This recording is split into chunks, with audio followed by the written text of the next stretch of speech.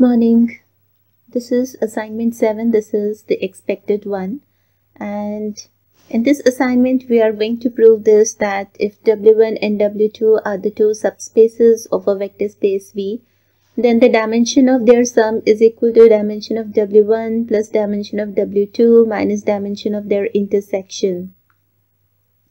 So the theorem is like, if W1 and W2 are finite dimensional subspaces of a vector space V, then their sum is finite dimensional. First, we have to prove that their sum is finite dimensional, and then the dimension of their sum is equal to dimension of W1 plus dimension of W2 minus dimension of their intersection. Let's start with the proof. If you look at the diagram over here, this is your V vector space having the two subspaces W1 and W2, and this pink part is their intersection part, right? And because W1 is finite dimensional and W2 is also finite dimensional, so the intersection part is also then finite dimensional. Alright. This green colored part is of W1 having the vectors say V1, V2, V3 up to so on as bases, and this blue colored one is part of W2 having the vectors of the bases W1, W2, W3. And if you look again, that this green colored part plus this pink colored part together form the basis for W1 as V1, V2, V3, the green color vectors, and the pink colored vectors. These two together forms the basis for W1. And similarly for W2, these pink colored vectors and this blue colored vectors, these all together forms the basis for W2. Right? This thing is fine? Alright. So let's move on to the proof. Now since W1 intersection W2 is a subspace of V such that W1 intersection W2 is a subset of W1, yes. This pink colored part, it is a subset of W1, and W1 intersection W2 is also the subset of W2, yes. Now their intersection are finite dimensional, right? So this must, because their intersection is finite dimensional, so they must have a basis having the finite number of vectors, yes. So let's say that W1 intersection W2 has finite bases, let's say U1, U2, U3 up to UL. And this is a part of the basis U1, U2, U3, UL, V1, V2, V3, Vm for W1. Let's consider the basis for W1 as these pink colored vectors and these green colored vectors up to M.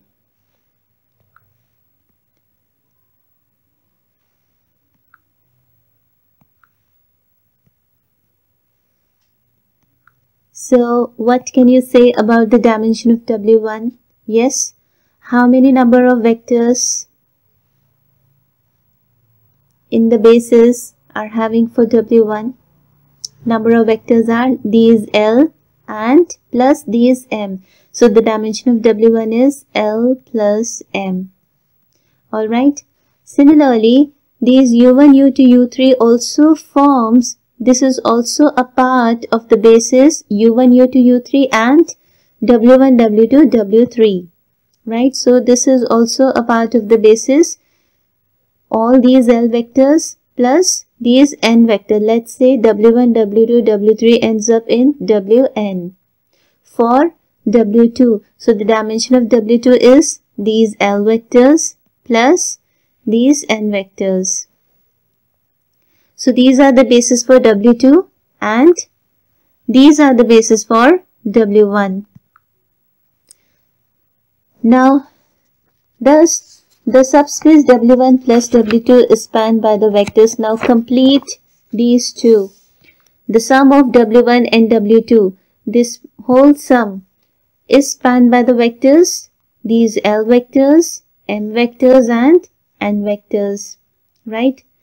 So because we need to prove that these are having the these W1 plus W2 is spanned by the finite number of vectors, and these are the base. We have to prove that W1 plus W2 is finite dimensional, which means it must have the finite number of vectors as bases.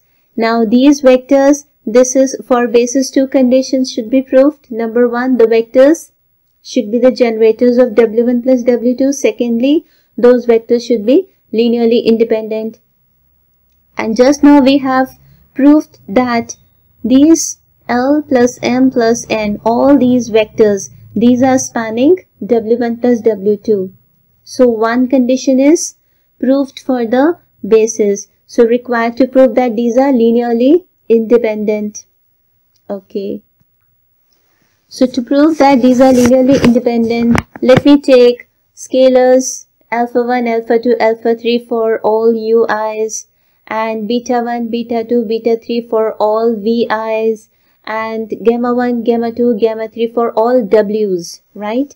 So I'm writing the linear combinations now for all these vectors spanning W1 plus W2. So it is alpha 1 u1 plus alpha 2 u2, so on, alpha l ul, plus then is beta 1 v1 plus beta 2 v2, so on, it is up to beta m vm, and then is a gamma 1 w1 plus gamma 2 w2, so on, ending up in gamma n wn equal to 0.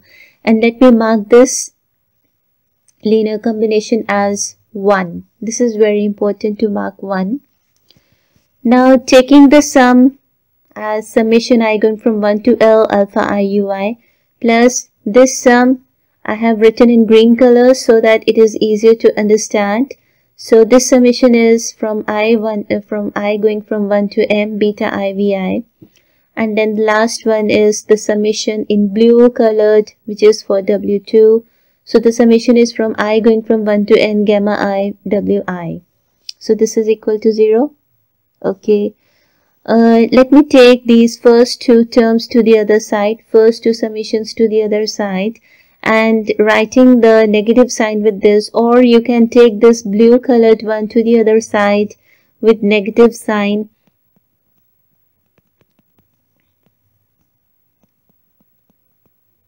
So this is equal to, because I am taking this to the right hand side and placing these to the left hand side and writing like this. So it is one and the same thing.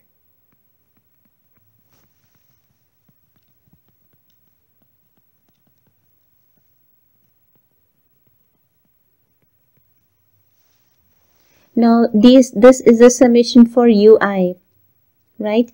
And all these ui's are from this intersection, and all these vi's are from this W1 part. So there are some, because W1 itself is a subspace, so the linear combinations also belongs to W1. So the linear combinations of this vi's belongs to W1, and the linear combinations of these ui's also belongs to W1, as in pink colored part. So this complete summation is actually belonging to W1, right? Because W1 is covering these green colored vi vectors and pink colored ui vectors as its basis. And also if you look at here that this summation gamma I wi itself is in W2, right? Because this is a blue in colored and all the wi's are belonging to W2. So the same summation with negative sign belongs to W1. The same summation negative sign in itself belongs to W2. So this summation will belonging to W1 intersection W1 intersection W2. Right? Okay, let me write this also.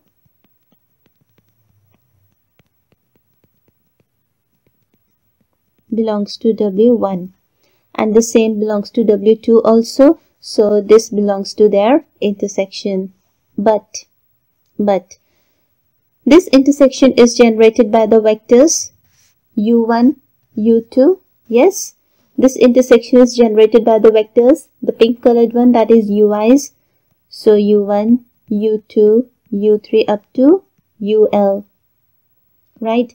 And this is the element for this intersection. So because it is generated by these vectors, which means every element of this intersection is the linear combinations of these vectors, which are the generators. So there exists scalar C1, C2, C3 up to Cl for that. So which means this element which is belonging to the intersection part, every element of W1 intersection W2 is written as the linear combinations of their generators. So C1 U1, C2 U2 up to Cl Ul. Can I write this summation as gamma 1 W1, gamma 2 W2 up to gamma n Wn, and taking this summation to the other side and equating this equal to 0? Okay, so I'm writing C1 U1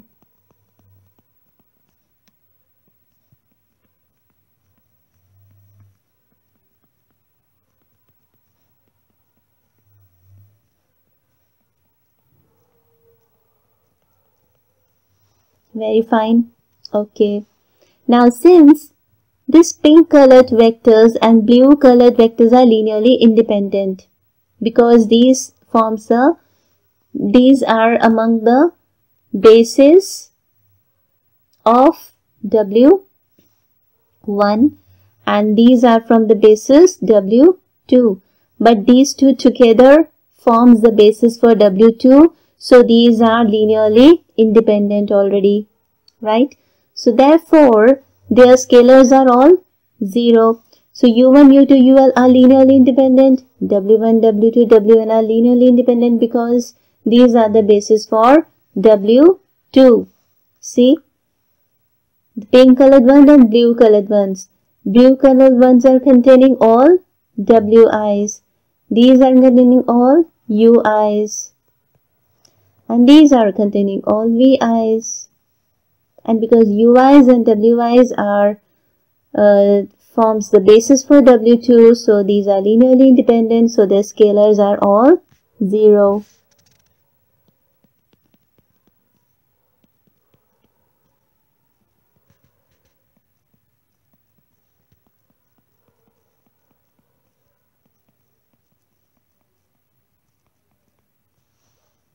Right? Now if you go to the equation 1, all alphas and gammas are 0. So we have left with beta 1 V1 up to beta m Vm. This is equal to 0.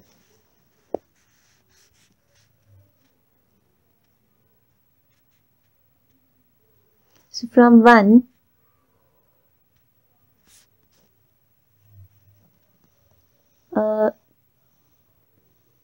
keeping this all equal to 0, okay.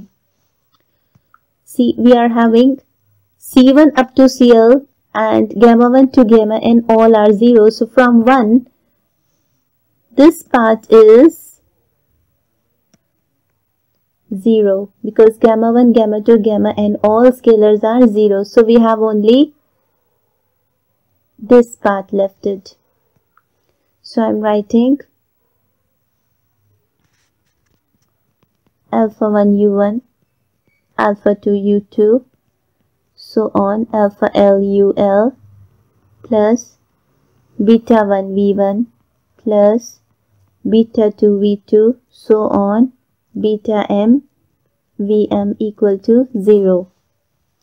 Now if you look at here, these U1, U2, UL, right? These pink colored vectors and green colored vectors.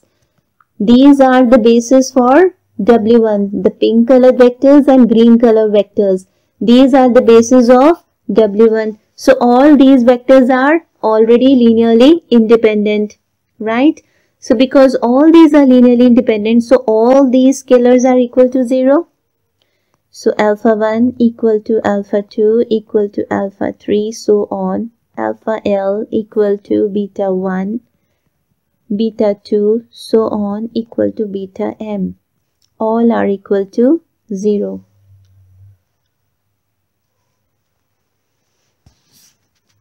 Right? Fine. So now if you look from 2 we are having all the Ci 0, gamma 0, and all the alpha i's and beta i's, everything all are 0, which means U1, U2 up to UL, because all the scalars are now 0. See back to equation 1.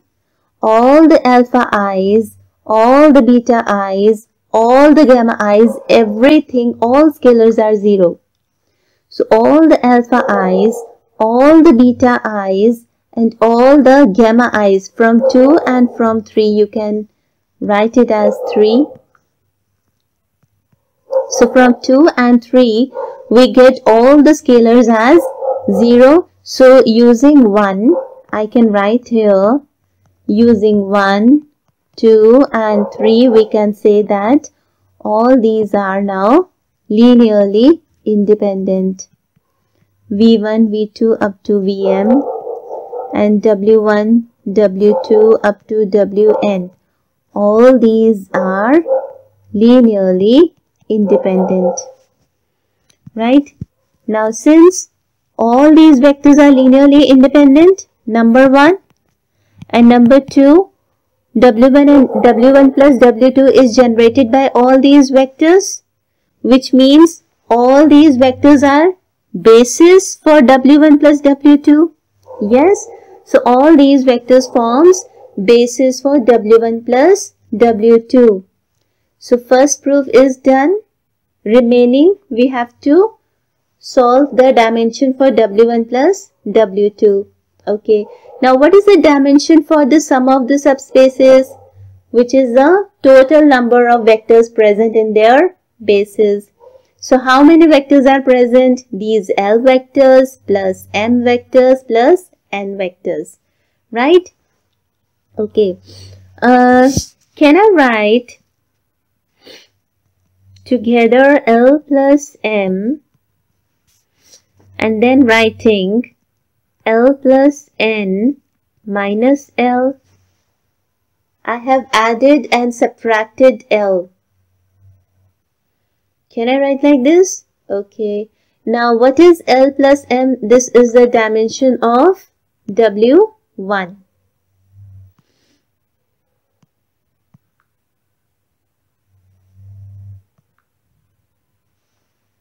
This L plus M is a dimension of W1 and L plus N is the dimension of W2. Again see, L plus M is the dimension of W1, L plus N is the dimension for W2. So for L plus M, I am writing the dimension of W1. L plus N is the dimension of W2 minus what is L? It is the dimension of W1 intersection W2.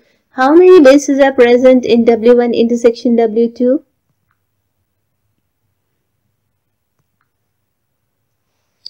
W1 intersection W2 has finite bases, say U1 up to UL. So from here we can say that the dimension of W1 intersection W2 is having the number of vectors L. So the dimension of W1 intersection W2 is L. So here ends up the proof. We have proved that this dimension of sum of the subspaces is equal to dimension of W1 plus dimension of W2 minus dimension of their intersection, right? Step by step, please revise all the steps. And here it is only needed that to guess about the basis of the subspaces, right? Use the definitions, use the definition of linearly independent vectors, and just that the vectors are linearly independent if then all their scalars are 0. So from there you will get other result, then other result, and finally you get that all the vectors are linearly independent because we got all the scalars to be equal to 0, and because all these vectors have already generated W1 plus W2. So just use the definitions, you will get the result. This is very important theorem. So many questions are also done by using this theorem, by using this result. Alright. So in the next assignment, we will be doing the same theorem, but the condition is that W1 and W2 are proper subspaces. So in that case, dimension of W1 plus W2 is equal to dimension of W1 plus dimension of W2 only. No intersection part, right? Because W1 and W2 are then proper subspaces of V. So we will see this in the next assignment, right? Thank you so much. God bless you all. Have a very nice day.